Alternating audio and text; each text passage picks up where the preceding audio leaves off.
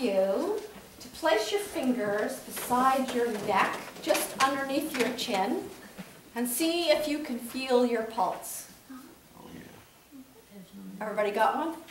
It's very good. Marion said she It's not there. Marion, you can try in here, on your wrist. I'm joking. And if you still can't find one, we'll dial 911 for you. Okay. When you go to the doctors, they take your pulse because it's part of a checkup. And a strong pulse shows a strong health. What if we took our spiritual pulse? What would that look like? Over the next 4 weeks, we're going to be discussing some methods of checking our spiritual health. And some of you may have already begun to do this by filling out your heart card and bringing it back. Identifying what you love about our church and how you've seen God at work. And today we're also going to listen to what Apostle Paul and how he addressed the subject of spiritual health. Scholars think that this letter from Paul to Timothy began to circulate around Ephesus, or what is now modern-day Turkey, in about 60 of the 1st century. It's written to combat some dissident preaching and teaching from within the developing church. And it describes the qualities of what it's to be like to be Christian, and it sets the standards for Christian behavior. Chapter 6, from which we read the end, which Amy read the end of today, talks about a relationship with money. Now, some preachers at that time were teaching that godliness leads to gain. In other words, if you're religious, you're going to prosper. In the 21st century, we call that the prosperity gospel, and some people still try and teach that. Paul, however, asserts, and I'll read from earlier, from chapter 6, verse 6, "Of course there's great gain in godliness, but in godliness combined with contentment. For we brought nothing into this world, and we can take nothing out of it. But if we have food and clothing, we can be content with these. But those who want to be rich fall into temptation, and they are trapped by many senseless and harmful desires that plunge people into ruin and destruction. For the love of money is at the root of all kinds of evil. And in their eagerness to be rich, some have wandered away from the faith and pierced themselves with many pains." Now, Paul isn't trying to teach that being rich is wrong, but that striving for wealth, putting money first, loving money above all things can bring sorrow. Instead, he continues on and he urges us to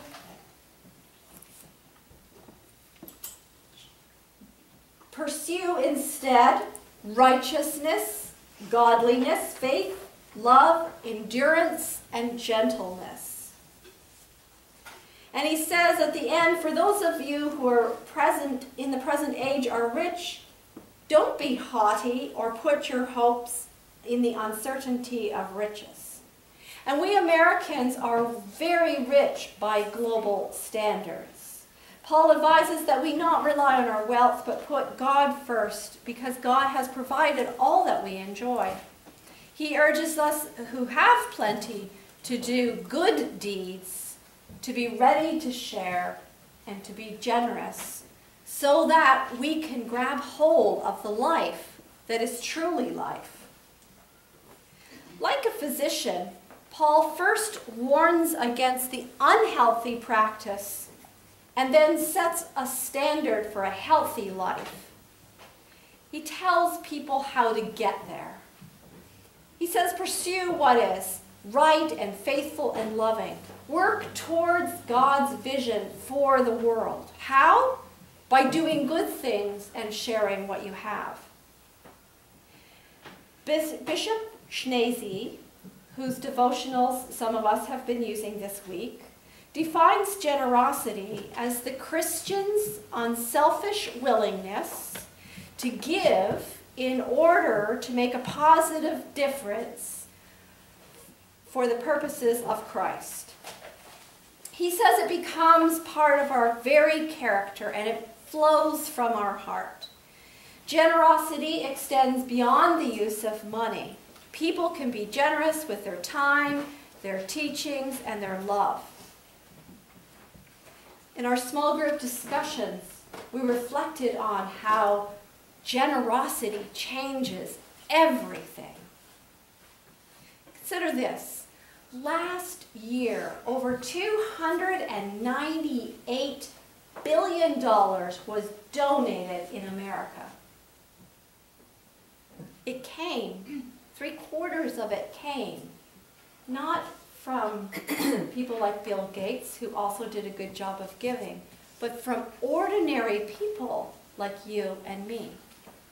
Our $10, our $100, our $1,000 donations changes the causes that we care about and helps them get their work done.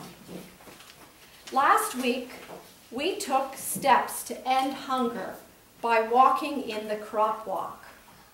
The amazing thing is that over 20 years of joining together in this walk, more than $230,000 has been raised to help people who are hungry. But beyond restocking our food banks and addressing that one issue, the cooperation that those churches in North Arundel have enjoyed has spurred other cooperative groups like Bridge and the North County Christian Clergy. And together, those kind of ecumenical councils, they can take on other issues in our community, like homelessness and underemployment and fair housing and immigration and the DREAM Act. And generosity changes us as individuals too. Paul says we take hold of the life that is truly life.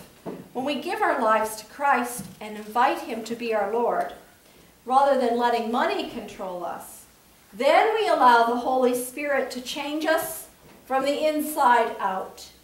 Our fears fade and our aim shifts from seeking personal pleasure to pleasing God and helping others, loving God and loving our neighbor. We also learned in our Bible study, Guardrails, that greed is impossible to see in a mirror. Because when we look in the mirror at ourselves, we choose to see maybe someone who's just preparing for the what-ifs of tomorrow. Or someone who thinks they need a new dress, a new suit, a new video game, a new car, something to make them equal with the people around them. Instead, when we learn that habit of generosity, we think less about ourselves and more about others, and we begin to experience the joy of helping others. Our card asks, where have you seen God at work and what do you love about church? We have two people who are going to share their stories. Chip Watkins is going to share his story, and then Lauren Hans is going to share her story. July 10th, 2006 was the day that I accepted Jesus as my Lord and Savior. I was watching a Christian programming on television, and after it was over, I went to the kitchen to get a drink, came back. As soon as I put the drink down, my knees hit the floor. So all I know is the Holy Spirit got to me that day. And most of it is how much I have changed the last 6 years, from not cussing, not drinking, not smoking. And it wasn't on my own, it was all the Holy Spirit. And it's also so nice to be back home here again. I grew up here for the first 27 years of my life, and it has been an awesome ride since. So, thank you. Thank you. Thank you. Good morning. Let's talk about Lauren's luggage. Okay. I have this thing called Lauren's luggage. It luggage to families who have been in fires or disasters. Like, and like some of the luggage is in the luggage is like, and the kids, and then it's like stuffed animals, blankets. And all the necessities. Yeah, and all the necessities. And you just went to the Anne Arundel County Firemen's Association, and actually the volunteer chaplains actually really thought a lot of what you did. Yeah. And they actually took they took your luggage because they thought a really lot about what you were doing. Yeah. And you just got hooked up with the American Red Cross. To help the 24 families that were in the Odenton fire on Sunday night. And the volunteer firemen in Anne Arundel County are really considering a lot of the stations took your luggage because Yeah, cause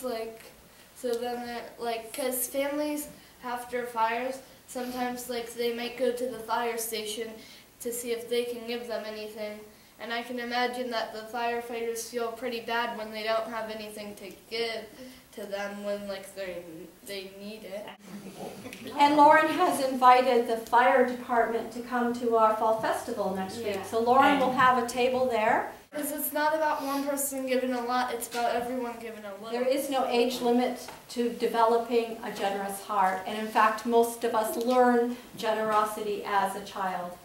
And so we'd like to thank Lauren for being brave and coming and speaking to us today. You've heard how God changed Chip's life, and you heard how God is working through Lauren to continue to change not only her family's life, but the life of this church and this community. This is just two of the first stories that we're going to hear throughout the month of October. Over the next few weeks, I will be asking others to share and be brave and take that step up and share their story of ministry. The point is that we know what generosity looks like, and we see it in people's actions.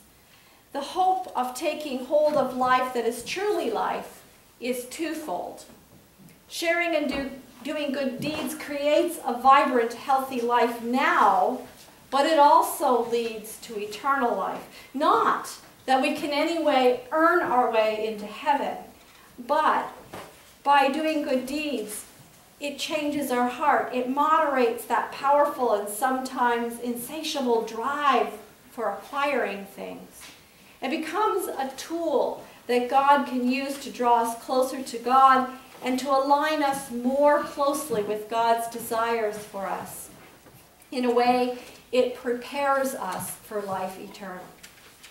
So, this morning we've spent some time thinking about generosity and wrestling with it, and we're going to do that through the rest of the month. At the end of October, we're going to celebrate with commitment cards. Cards on which we will offer God one bold step of faith. Now, for some, that could be becoming a full member of Delmont. For others, it could be a step into leadership as we get ready for a new leadership year. It could be of taking on a new ministry, or it could be sharing more deeply your personal resources. I began this morning by asking what it would look like to take your spiritual pulse. Just like we can improve our physical health by exercising, we can also improve our spiritual health by exercising or developing new practices. Generosity is a learned habit. So I urge you to make plans to become more generous. I don't know what that's going to look like for you.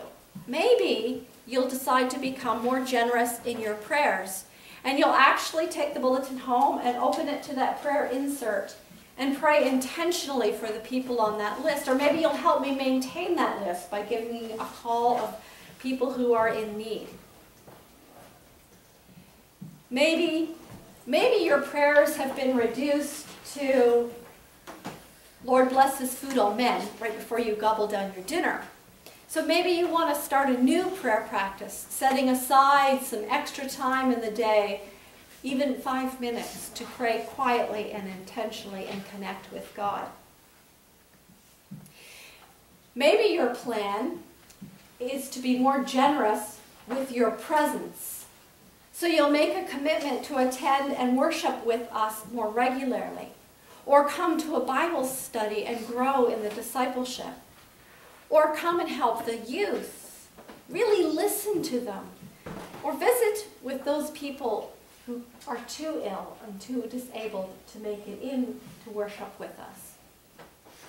Maybe you will plan to be more generous with your gifts. There are many ministries of this church that could be more effective if they had more resources. So listen to the stories over the next few weeks and see if there's a ministry or a mission that you'd like to contribute to.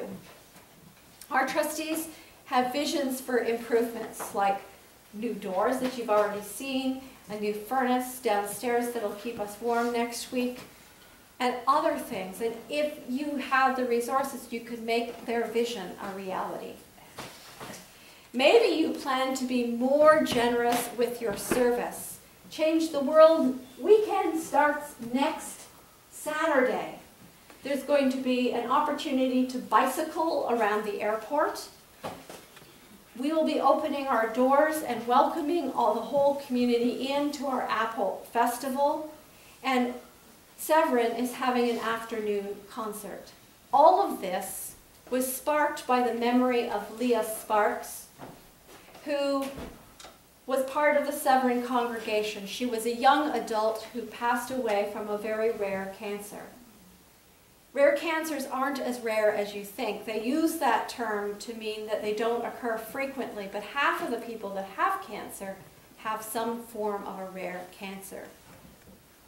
And so all of the fundraising that we are doing at the bike ride, at the Harvest Festival, and at the concert will be turned over to Cycle for Survival, an organization that specifically funds research for rare cancers.